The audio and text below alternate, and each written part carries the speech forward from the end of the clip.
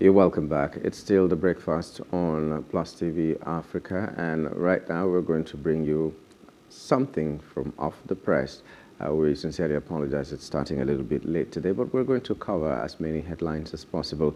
We are glad to have with us architect Ezekiel Nya-Etok, a public affairs analyst that will be talking with us from Akwa Ibom. Good morning and welcome to the show, Mr. Tanyok. Good morning. Good morning. Yeah, okay. It's unfortunate I called you a Tanyok. Why did that enter my head? I don't know. Ezekiel Nya-Etok. Okay, let's begin with the Punch newspaper this morning. We're not beginning with the boldest headline there. I'm going up the very top story there, the story at the very top rather. Oyetola, Lalong, Bagudu, 16 others make second ministerial list. Remember that the president sent in a list of ministers or would-be ministers to the National Assembly just before the deadline that he was given. Now the second list has been sent to the National Assembly, and Oyetola, Lalong, Bagudu, and 16 others make the second ministerial list. So it's a governor's affair or something, I don't know. Would like to have your take on what is happening. The list so far that has been sent to the National Assembly, how you assess it, and if you feel that list has the people that will drive the economy, drive the nation, and everything to where this administration is telling us that they are going to take us. Okay, again, thanks for having me. And maybe it's as well that the video is not working this morning because I'm not sure that I would, my look would have been pleasant. So I think it's almost fine. I actually feel very uncomfortable. I feel very sad. And I think of the future of this country. And I just keep asking God to help me to keep hope alive. Why do I say this? I am somebody who contested the governorship of my state. And one of the most important things, and I kept saying to everybody at every time, is like, politics is a game of interest, and the winners must be allowed the latitude to savor their victory. So politicians, let's have an understanding of how I can take care of your interests and make you to enjoy or savor your victory. First, one thing I will not compromise and I will not accept for any reason in the world is my cabinet. You must allow me that free hand to choose the maybe 13 or 15 people that I will have as my commissioners. There's so many other things you can have, but allow me to choose my commissioners. Number two, none of my commissioners must be any political leader in any way. You must not get into being the political leader of this place or that place. You must be removed completely from politics and give me what I want, because I have the foundational understanding that my government is going to be as strong or as weak as the quality of my cabinet. So you can understand how I feel when I see the people based on my understanding of what a cabinet is. Look at what is happening. We were told that our president, is a genius when it comes to putting together a team, to drive a system. And we waited for the whole of 60 days. We couldn't even get them all. Now we are having what I don't know whether it's the last batch or the next batch. They're all considered 47. Look at the number of people that are there. Do the analysis of the people. You have all these former governors. I don't mind if you're a former governor, but please let me do an analysis, a synthesis of the state that you govern. And you were such a bright star that bringing you to national was like something that we would say, wow, this is great. I'll give you one example. When Babatunde Fashola left Lagos, everybody hailed him. So when he came to the center, forget about how he performed thereafter. Then every Nigerian said, this is one governor that should be, to continue on the Nigeria project. Please, of all the governors that are on the list, I want somebody to point out 3 of those that were real shining stars that we were excited to have in the cabinet. So at the end of the day, my brother, we ended up having one of the biggest, I think the largest cabinet, because as of now, it is 47. Now, Buhari had 42. The constitution demands stipulate 37, 36 states and the Federal Capital Territory. And now we've added 10. And we don't even know the rationale behind it, whether it is to, make food for the boys or because there are certain exigencies. We are talking of lean government. We're expanding the government. Oh, there's a lot of things that my brain just can't put together. So I'm trying to understand exactly what's happening. As where we are, bro. Okay, let's take another very small headline there at the corner. The story is on page 11 of the Punch.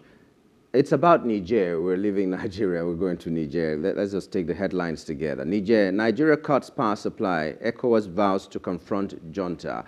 So far, we've heard the stand of Niger and the possible countries that will support them should there be a confrontation. We've also heard what ECOWAS community is saying about what is happening in Niger, how they have to confront Niger and they have to reinstate the democratically elected president of that country. I don't know. How do you see the actions of ECOWAS, and the response coming from Niger and Mali, Burkina Faso, and some other countries that are sympathetic with the cause of Niger?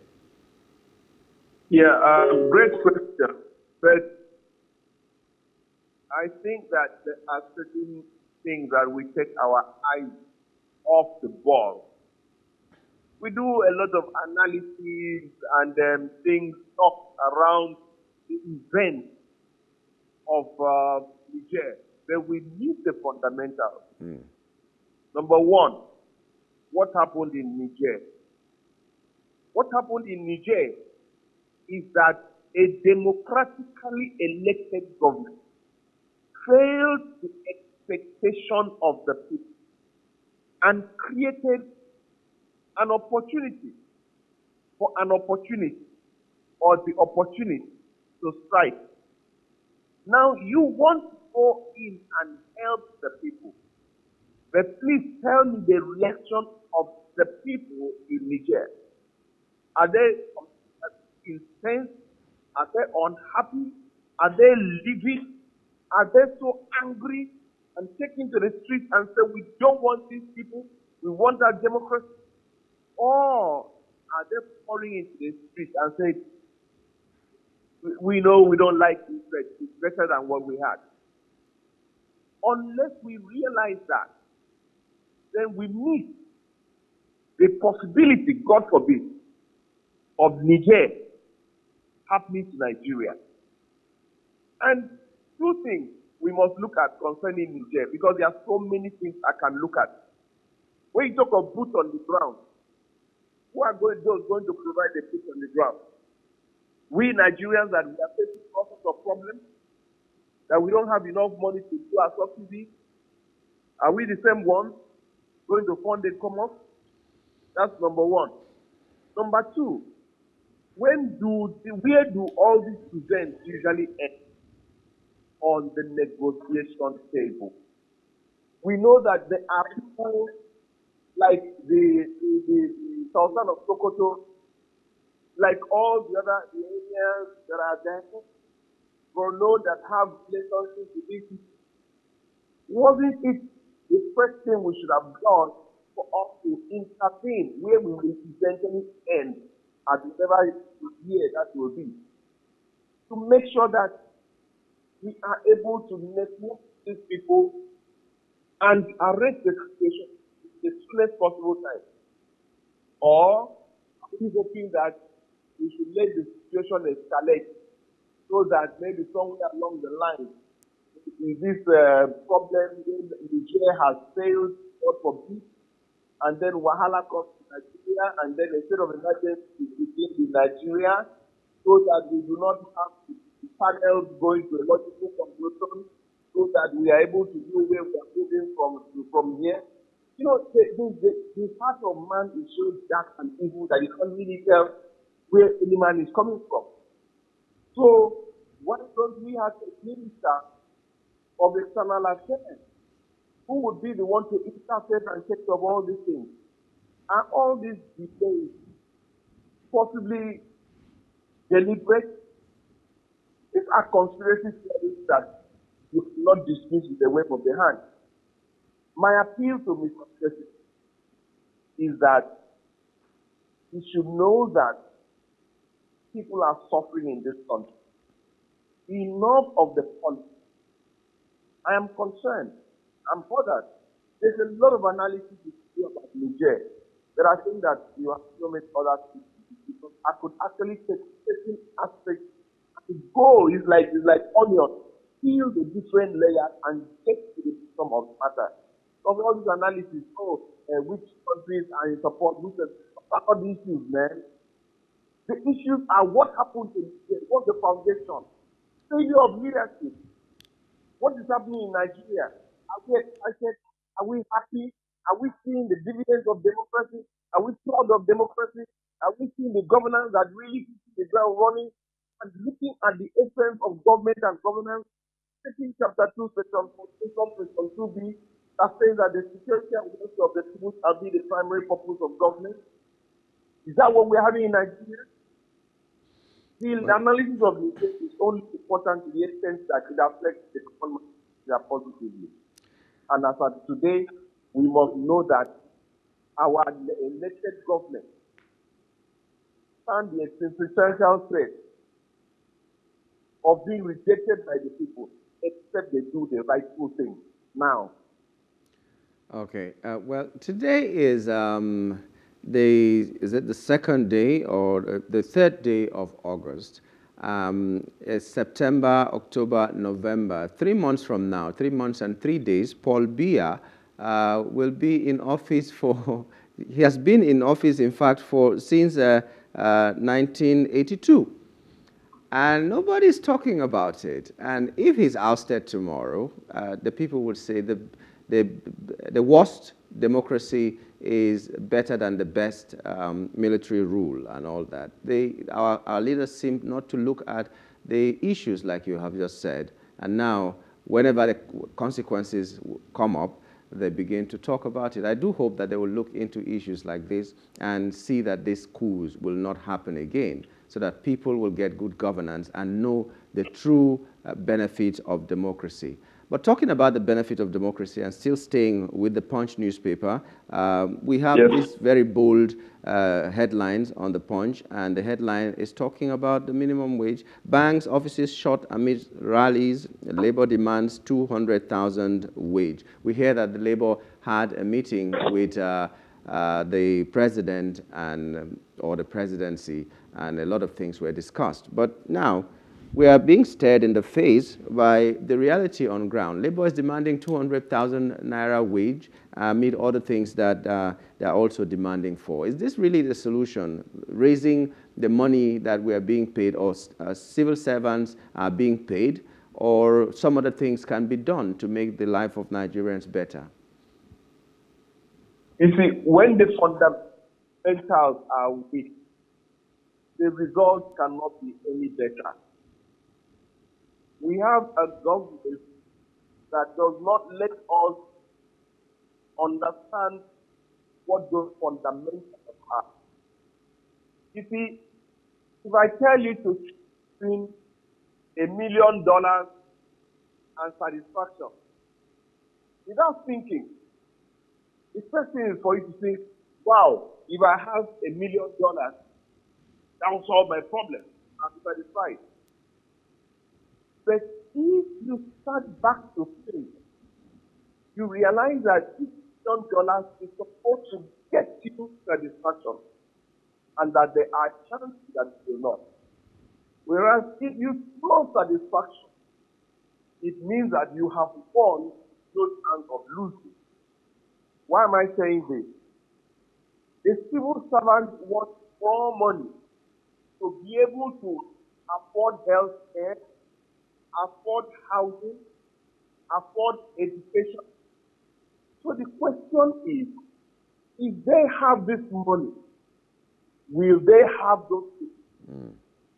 And the answer is maybe not. Why? Because when they have this increase in money, then inflation will set in. What you used to use 50,000 naira for, and hoping that the other 1,000 naira will see the balance, that housing will move to 100,000. And then what happens? 50,000 has been taken off. Healthcare will move that way. Everything will move that way. Education will move that way. To the end that your 200,000 in 2 years is equivalent to your current amount today. So what progress have you done? None. But if we have government that know and understand the essence of social infrastructure, they understand housing as a basic need, they understand food security, they understand health care as basic necessities, and work to provide those basic necessities, then you realize that instead of the 50,000 naira that you are paying for education, you are now paying just that really is additional 30,000 for you. You know, basically that's the thinking. If we have a government that is able to provide the social infrastructure, it means that the citizens will spend less. It means that the money that they have more value for the money that they have. So increasing the money and facing the risk of inflation, making nonsense of the money, exchange rate moving from 200 to 800 naira to $1 within a span of less than 5 years is unacceptable. So we're now going to keep increasing the value of our money, increasing, and we don't even have the money to increase minimum wage 30,000 we could not pay. I mean, how do you if a man could not lift 10 kg and you want him to lift 2 kg? I mean, are you thinking, or is there something we don't? So, my brother, you know, all this talk analysis without addressing, maybe because of architect I understand the meaning of the word foundation. You know, the Bible says, if the foundation be destroyed, what can the righteous do? Right now, we are not taking the foundations and the fundamentals of governance. Just doing analysis and doing all sorts of throwing money at everything and throwing money at all the things in the answer. It's about being honest. Being honest, being sincere with Nigerians. Our leaders are not sincere with us. They are too concerned about their politics, self-preservation. Leadership is sacrifice. Leadership is sacrifice. That's why one of the greatest mistakes that has been made in history by a lady that said, if I perish, I perish. Okay. No, but now we're ready to plot content. We haven't even started. We haven't even fixed the policies of first term. We are plotting second term. Damn all the consequences. This governance for 2 years. Okay. After 2 years, start the phase of second term. Okay. Well, let's 2 move away. years, block your mind everything. You work so hard. You say that after 2 years, you would have been on autopilot. And second term will just be begging you for it. But you are starting now to see second term. And people are now holding you up. And if you don't do this, look at what's going on in the, you know? Look at they are plotting here this man, whether he is or he's not, he will come from Kano and Tema so that we're able to hold the population of Kano. You know, this man is plot. At the end of the day, it's God that will decide things. Okay, well, you've already mentioned Kanu. Today, supposedly, the APC NEG will ratify Ganduje as chairman of the APC. What a man to give Nigerians. Yeah, What well, a man to give Nigerians. well, he failed in the ministerial list. They didn't pass him. The DSS failed him, as it were, and now he's going to be the APC chairman. So that's very interesting. There's also a headline in The Guardian now. We are talking Guardian. Cabinet size nears 70 as Tinubu ignores call for lean government. It is showing that I will do something differently may not be the real thing that is on his mind right now. But we're also looking at some other headlines also in the Guardian. I don't know. Maybe you want to comment more on the fact that Ganduje is going to be the chairman of APC. You started talking a little bit about it, but let's just continue with that briefly. What do you think? This is someone who was screened out by the DSS, and then there's still this case that his dollar case is still in the court, even though the courts have said that he should not be probed and all that. I don't know why they keep doing that, that you can walk to the court and say, court, please stop them from probing me, even though there are evidences against me and all that, and the court accepts to do that. I don't know how the law works, but let me leave that for another day. So what do you feel about if that Ganduje finally becomes the chairman of APC? Let's tell you something. It's this is my conspiracy theory. There has been this seeming romance between the president and Mr. Kwankwaso. Now, that romance is seen largely to the extent of second-term politics, where Kano is absolutely important to be in the hands of the current administrator. So that between Kano and Lagos and Port Harcourt, they will get substantial number of votes. Now, for that to be, means that when you get a man like Kwankwaso, then there may be a threat to a man like Shetima.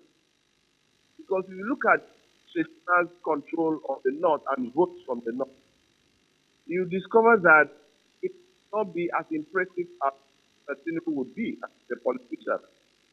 So the question is, what do we do? Tinubu says, let me romance with Kwankwaso. Shetima says, no way, you can't do that.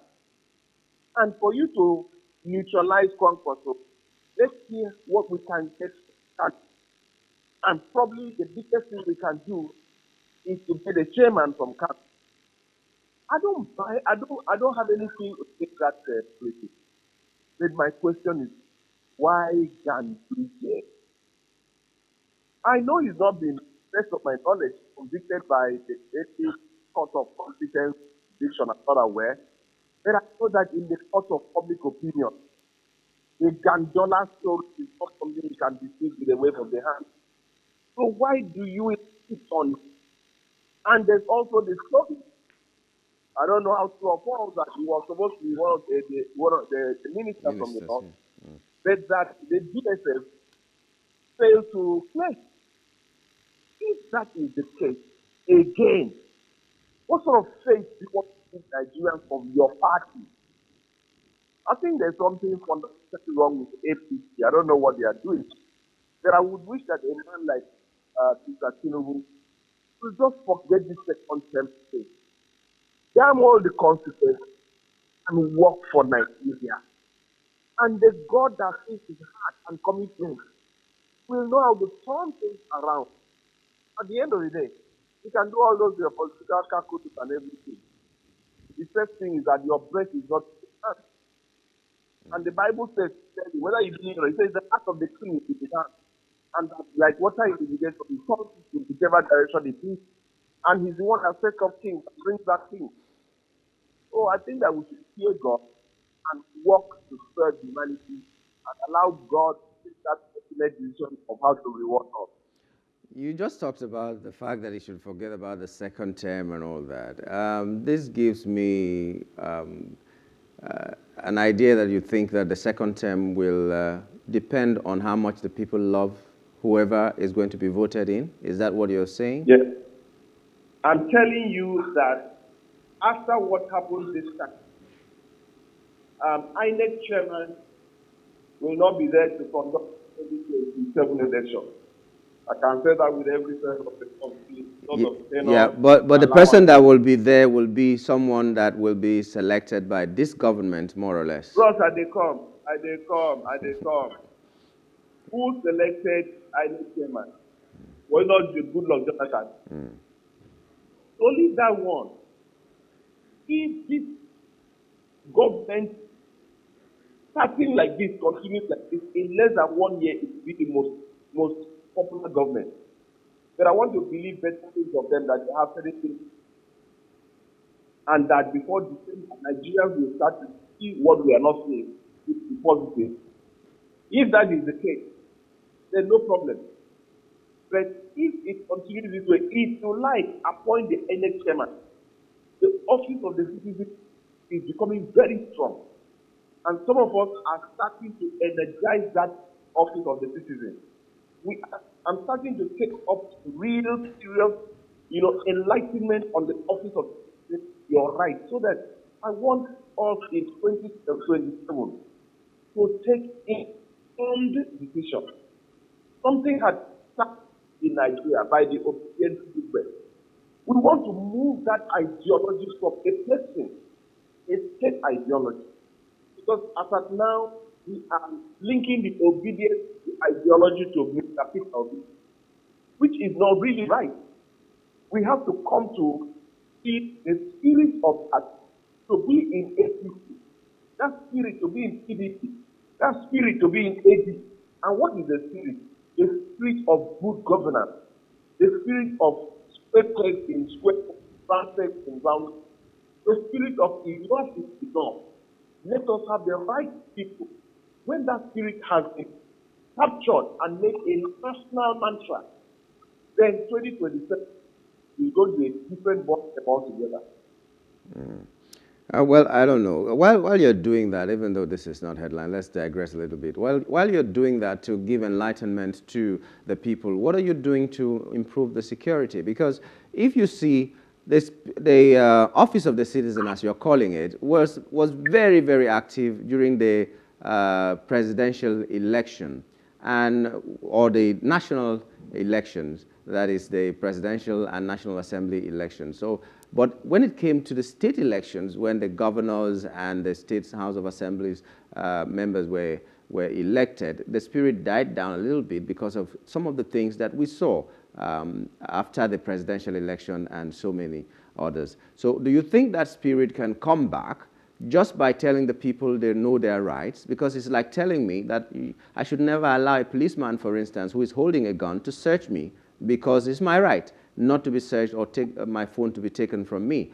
I might exercise my right and lose my life. So Nigerians are afraid of losing their lives just because they want to exercise their rights. So what are you doing to address, while you're doing the enlightenment of the people on the kind of rights that belong to them, what are you doing to improve the security situation in such a way that people will be confident enough to stand for their rights and by their rights? Let me tell you something. A lot of times we lose moments. You know, in the Bible, they talk of things like kairos moments.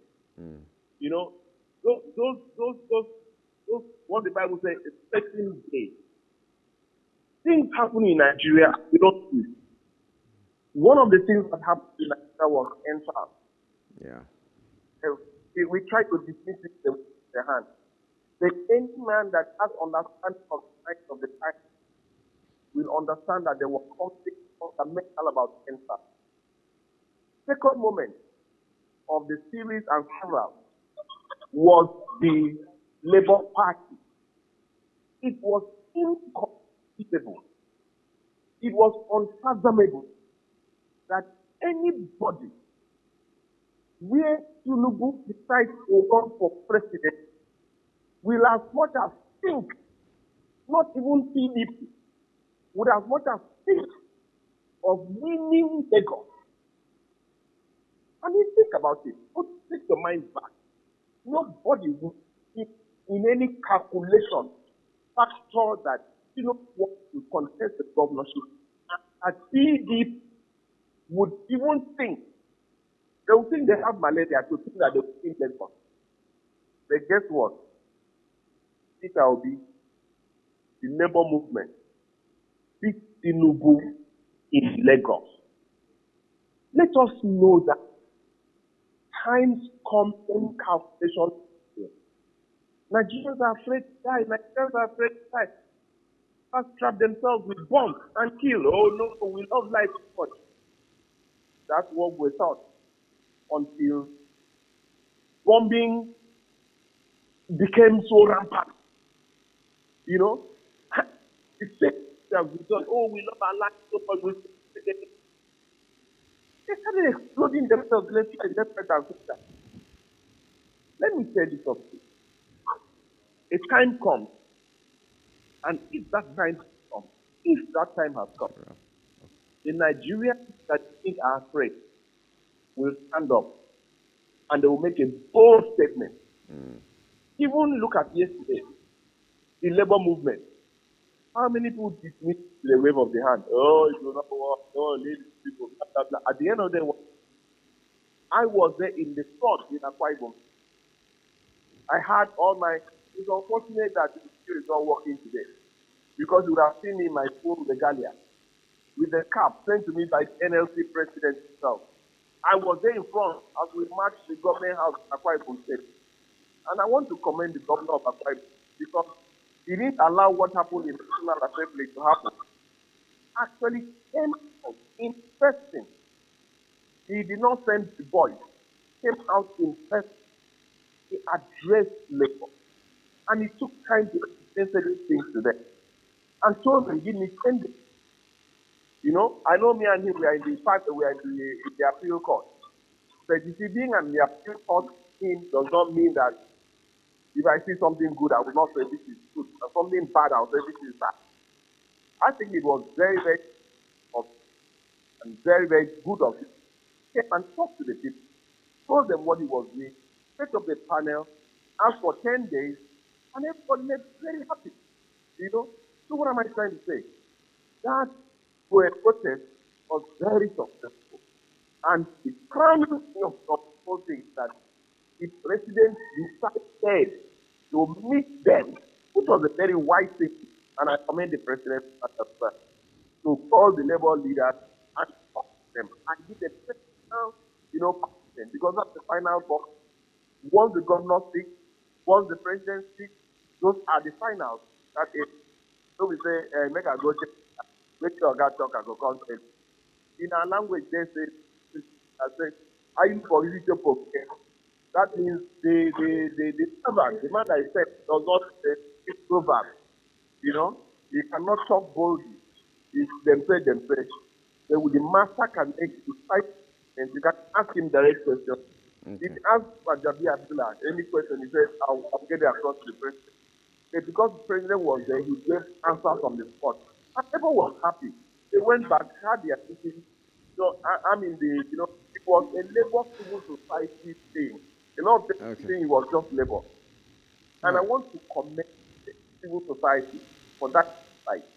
Because if we were left to be labor alone and not negotiate stuff, another answer we should also talk for ourselves.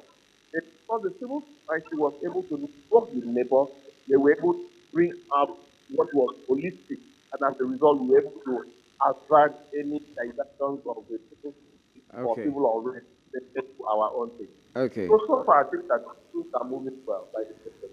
Okay, architect, that's where we have to drop it. We're glad, like you said, that the president called the labor and they talked. And one of the things that was promised, or the things that were promised, Port Harcourt Refinery will commence operation in December this year. That's what Tinubu promised the labor leaders in that discussion that they had.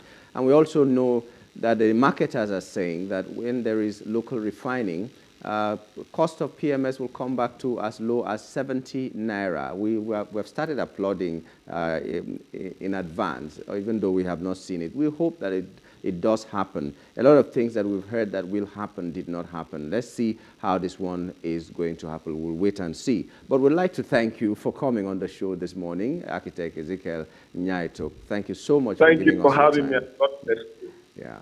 Okay. That was Architect Ezekiel Nya-Etok, Public Affairs Analyst, talking to us from Akwa Ibom State. We'll take a short break, and when we return, we'll take our last segment and wrap up the show. Stay with us.